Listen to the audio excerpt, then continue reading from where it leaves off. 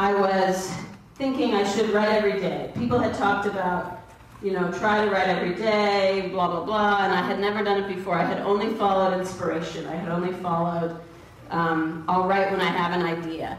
And because of that, it was always a little bit pressured, because I always felt like I should be writing, and where are my ideas?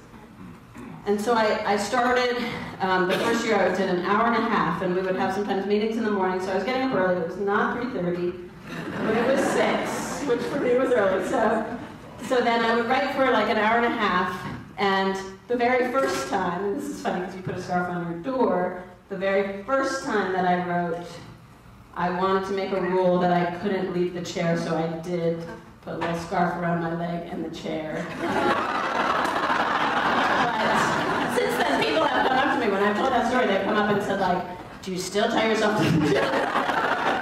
Once, it was one time, it was a gesture, and it was like an easy knot. I'm not like a knot. But it was just a gesture to say, like, your job is just to sit here. Your job is just to sit here. And so in sitting there, it was a very, very interesting shift happened. Because, and someone asked me earlier, you know, what are the inspirations for your stories or your novels? And I think the truth is, much like I think failure and success have this very two sides of the same coin kind of important rapport, I think inspiration's true friend is boredom. As opposed to like going and, you know, living the moment, that's important too. It's important to live your life and get inspired that way, but I think when you're actually trying to get writing done, what has helped me the most is cultivating boredom. So I'm there at the beginning of grad school, I'm there for an hour and a half, I'm sitting there, I get so bored. I have nothing to write, there's nothing to do, I have no ideas. And then I have to sit there, and I have a little pad of paper with the, you know, time written on it. I started at 7, so it's 8:30 on the paper, and I'm looking, and it's only 7:42, and that's like 40 and something more minutes.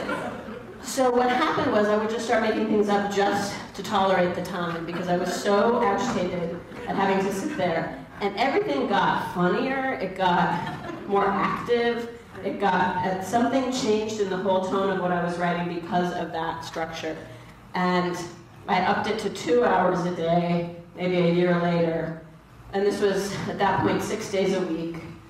And that was 17 years ago, which is fascinating to me, because that's a long time. But it has helped me so much to have that regularity. And there are many, many, many, many days that I sit there with nothing to write.